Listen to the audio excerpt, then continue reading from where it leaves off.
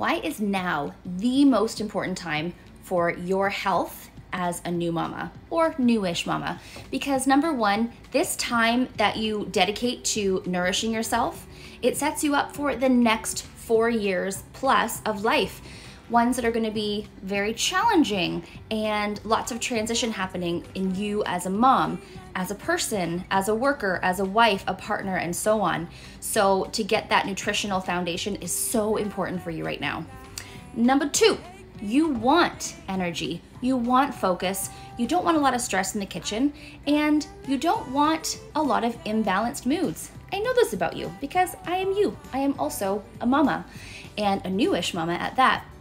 And finally, number three, your little or littles are watching you, and they need to see mom taking care of herself and seeing that mom realizes the importance of taking care of herself, and she's willing to do that. She feeds herself the healthy foods. She doesn't just cook the lunch and the dinner and make the snacks for the kids, but she feeds them to herself too. She sits down, she feeds herself, and she realizes the importance of that. Our kids need to see that.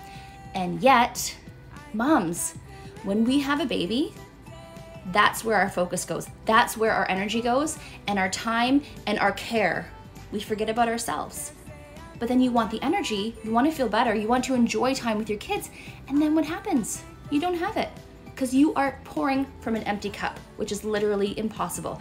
You have to nourish yourself first. And for me, that means eating healthy foods as well as getting good sleep and rest and doing things I love. But eating healthy foods is primary. Without proper nutrition, we cannot be as healthy as we want to be. We can't be the mom that we want to be without feeding our bodies right. So where you can start with me helping you is go listen to my podcast and go sign up for my new Mama Energy Guide. Both links are in the caption of this video, and I want to see you there. I'll see you soon. Talk soon, mama.